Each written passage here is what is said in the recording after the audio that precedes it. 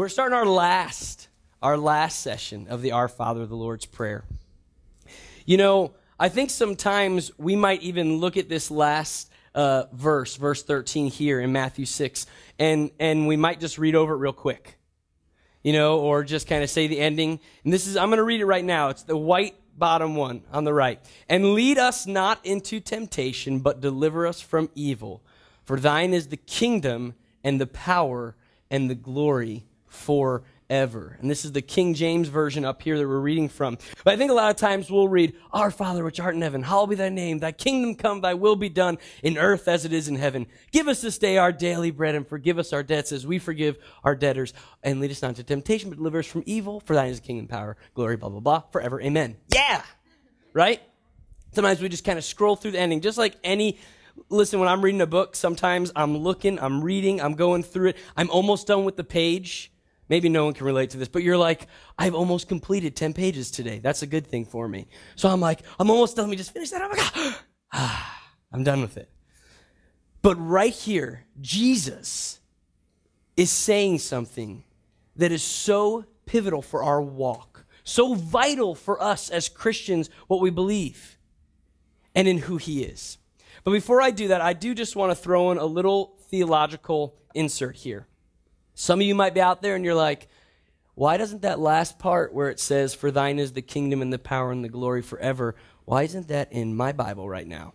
Maybe you have an NIV or an ESV. It's a New International Version, English Standard Version, different translation. And you're saying, wait, this is odd and strange. Now, I'm not going to go into a whole biblical archaeology class right now. Not at all. One, it's an area that I do love and enjoy, but honestly, if you ever really want a good course, maybe we'll get Pastor Zarlingo to come do another coffee and theology. Who was there last time we did coffee and theology? We did, a whole thing on the Bible, its authenticity, inerrancy, infallibility. Awesome. But here, I'm going to give it to you real quick. For those of you who are out there who say, it's not in my Bible, wait a second, or those of you who are like, sparked an interest. All right, here it is. There's two main texts that we can bring it back to that we've taken our translations from. Ancient text, and that is from the Byzantine and the Alexandrian. And so without going into a ton of detail there, when you look at the Byzantine text, it's called the majority text.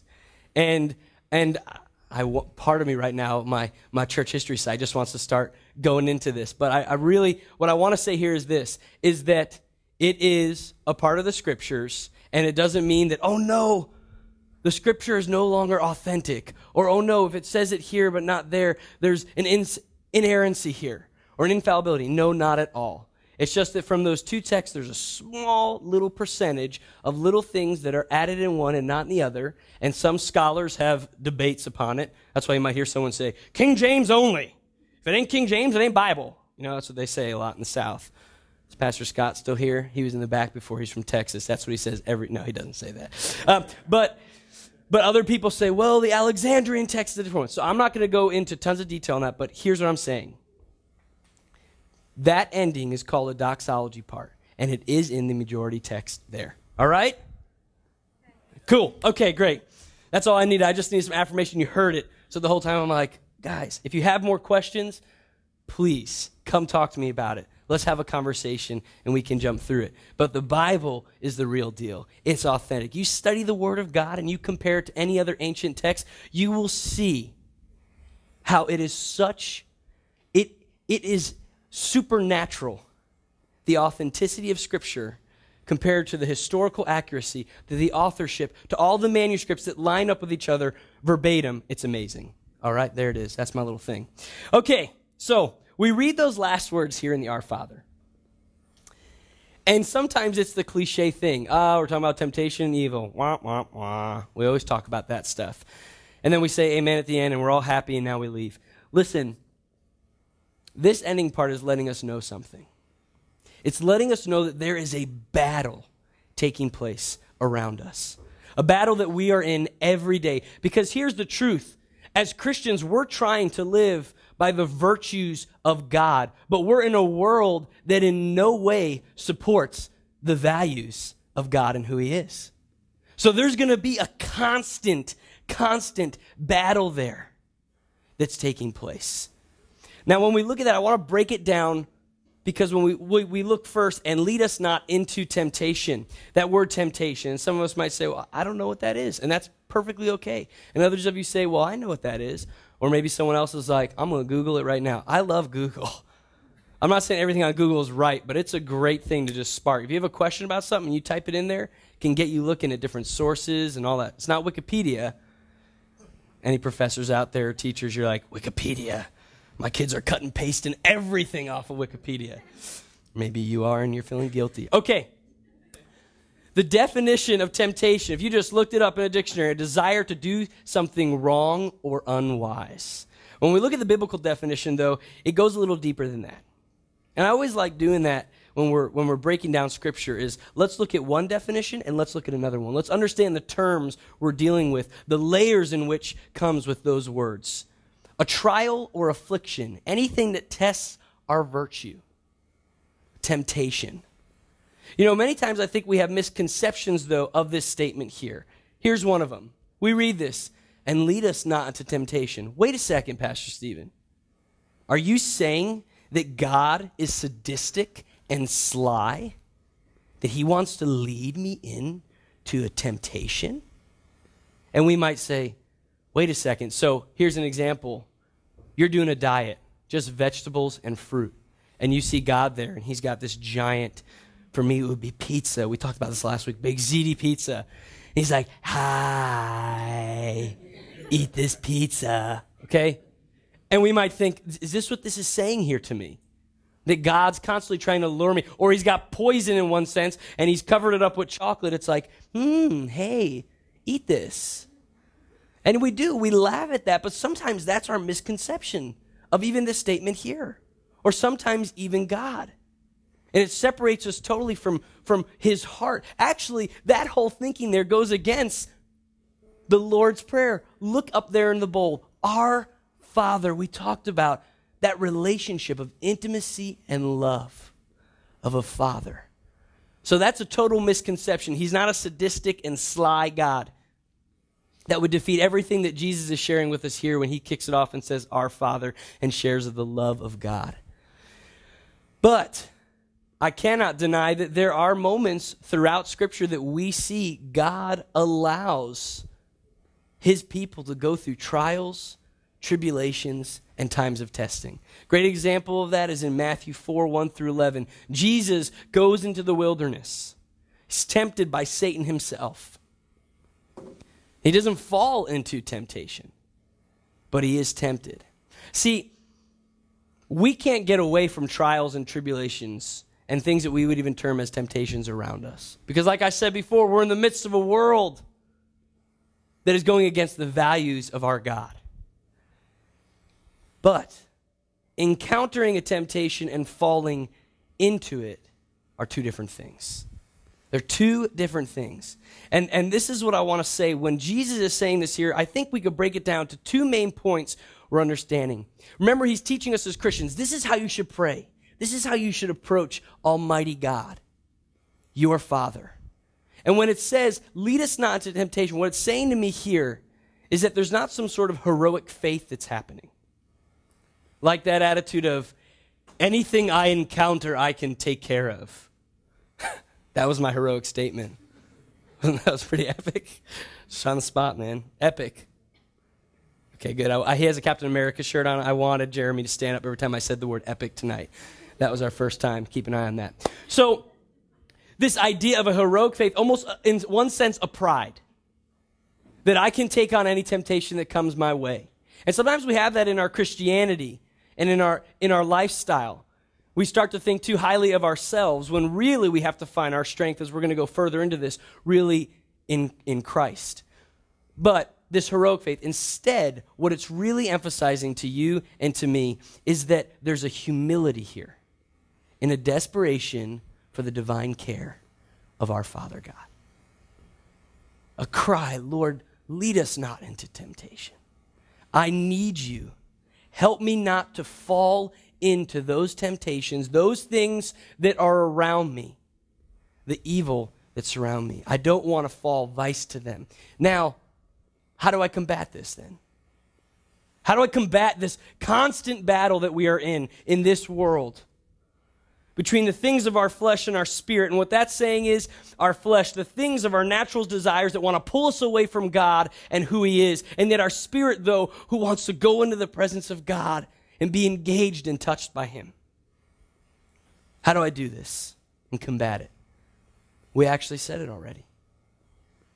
And lead us. And lead us. We already answered our question before we even got to it, because this is what we're saying here. Who's leading us? In John 10:14, Jesus says he's the good shepherd. Constantly throughout Scripture, we see this picture of us as those who follow Jesus as his sheep. And Jesus is our shepherd. You know, what does a shepherd do? He leads his flock. But many times, maybe you've seen an example of a shepherd who's carrying a sheep or pulling it off of a cliff, or maybe it's stuck in a thorn bush, whatever it is. But many times the sheep wander away. They haven't followed the leading of the shepherd. And when they do that, what are they out of now? They're out of the presence, literally, of the shepherd and his protection. And so when we look at that, it kind of takes a whole new level. Because even the word lead, when you break it down in the original language, literally can mean to carry. To carry. And that's why when you see a picture all of a sudden now of a shepherd who's carrying his sheep, you know that that sheep is so safe. It's in the presence of that shepherd. No matter what the trial was, the temptation around it, the presence of the shepherd is more prevalent. It's there stronger.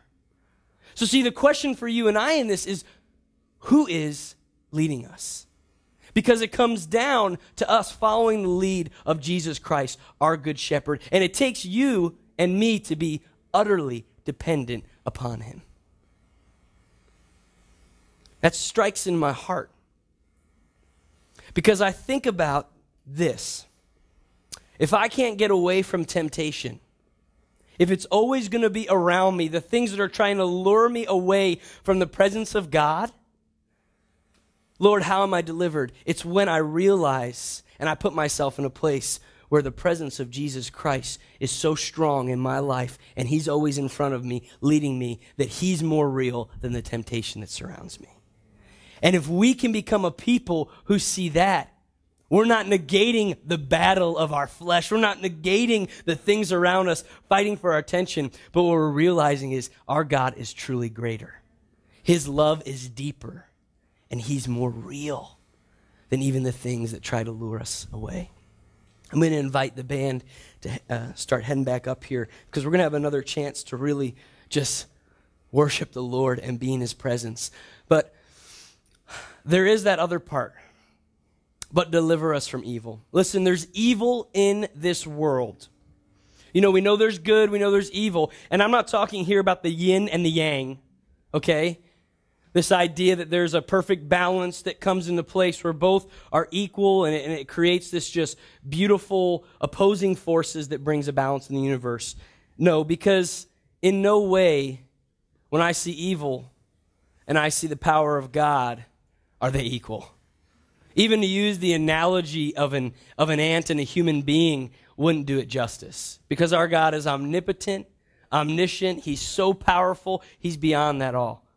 But there is a reality of evil. And actually here, when you break down that word, it normally is meaning the evil one. The evil one. And I think so often we want to take the whole conversation, the word devil, out of there. But the devil is real. He's real. He wants to destroy you. He wants to steal everything you've had in your life. He wants to kill you, destroy you. That's his goal. That's his desire. So there's a real enemy there, evil, who wants to bring you down, wickedness that wants to take your life and mess it all up. But the question for us is, who will we follow? Truthfully, who will you follow? James 4:4 says this: "You adulterous people, Don't you know that friendship with the world means enmity against God? Therefore, anyone who chooses to be a friend of the world becomes an enemy of God. Matthew 12:25, Jesus knew their thoughts, the Pharisees, and he said to them, every kingdom divided against itself will be ruined, and every city or household divided against itself will not stand. You have to make a choice. Who are you going to follow? Are you going to follow Jesus, or are you going to follow the world? The world where evil is waiting, where the devil is waiting, where temptations are lurking. Who are you going to follow? And you can't do both. You cannot be in the kingdom of God and a part of it if you're trying to play both kingdoms. Because like Jesus said there in Matthew, it's going to crumble. You have to make a choice. But here's the thing. One can truly deliver you from evil. Because in 2 Corinthians 3:17 it says this, now the Lord is the Spirit, and where the Spirit of the Lord is, there is freedom. You want to live in freedom from your temptations and trials? You want to live in freedom and victory of the bondage of sin in your life, of the bondage of that thing? Whatever that thing is, it keeps coming your way. Whether that's sexual, whether it's relational, whether it's a character, whatever it is inside of you that is constantly pulling you away from the presence of God, luring you out of His leading in your life. If you want freedom from it, you've got to invite the presence of God around you and in you. And it's a constant thing. It's a constant thing. He can break those chains in our lives. I think so often we get so down on ourselves. We keep falling into the same thing every time. And these words just become words. And you know what? If we just keep them as words, nothing will change. But if we see the shepherd in it, that He wants to lead us, that we need His presence every day, every day. Like we were singing before and Matt had shared, the presence of God. We wait for it. If we have that in our lives, I promise you, and I stand here not in pride, but in brokenness and humility, that He can free you from those temptations. He can free you from those things that have held you captive in bondage. But you need Him every day. You need His presence. He's the shepherd. Listen, I have a little funny story. When I was in Oklahoma, there was a church that did a thing called Nightmare. Basically, they set up their whole facility in all these different stages. It was during the Halloween season, and it was all these intense moments of life. And even one of them was actually kind of like a hell thing. It was actually really intense. And they would bring people through, and then at the end, they would share the gospel with them. And so I just was my freshman year at college. I'm like, I'll just go to check it out. Now remember, you're kind of in a line and you go through a door and you're in this next section. And this section was like a swampy, scary area with dudes who'd shave their heads coming up out of the swamp. And kids, these guys, they'd be like the whole year, it's like, why do you have your head shaved? Come see me at Nightmare. I'm in hell. I'm like, that doesn't sound right. This is weird. So it was I walk in there and there was this sweet little boy. He had to be about 8 years old. Little husky fella, right there. He would have beaten me in King of the Hill, no problem. So he's sitting there, standing there, in the middle of hell, okay, by himself. His group had left. So that kid had been there for like 3 or 4 minutes, shaking. And our new group came in, and I saw him, and I just went up and said, "What's your name?" And I put my arm around him, and he stopped shaking. And I held him there. I said, "Hey, it's all right. I'm going to be right here with you, and we're gonna walk through this together." And there was a couple other people with us. We surrounded him, we held him, and we walked with him through. And I think so often we can get stuck in that shaking place in our life, like that sheep that's gone astray. And we're so afraid. We're so scared, or we feel like a failure. I did it again. Jesus, our shepherd, our Savior, comes up around us, wraps His arms around us, leads us, carries us, holds us, He brings us through those times, but sometimes he brings us back and he gives us the option. You can stay in my arms, or you can jump back and go with the other sheep. Or you can stay by my side. We need to constantly stay by his side. And when we do that, we won't fall back into those dark, dismal places of defeat. So let's stand up together. And I hope at the end of this series, this is what you come to. This prayer is a window into the endless mercy, love, and grace of God. But it's also a map that guides us in our pilgrimage to his heart. That's what Jesus is showing us here.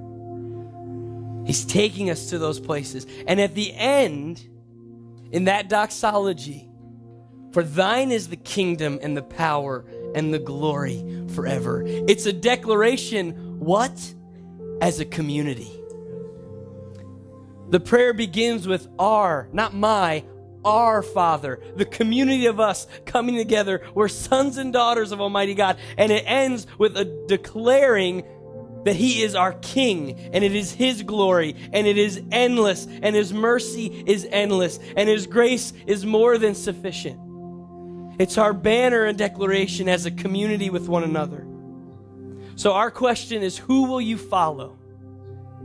Who will you follow? Who will you let lead you? And if you think it's a joke, and you don't think someone's fighting for your attention, that's a lie. There's two roads. There's two leaders. You have to choose which one. Whose arms will you place your life in? Whose kingdom will you usher in to this lost and dying world? So as we worship now, let's just get back into the arms of our shepherd. Let's let him carry us and lead us. He loves us. He loves us. He's our Father.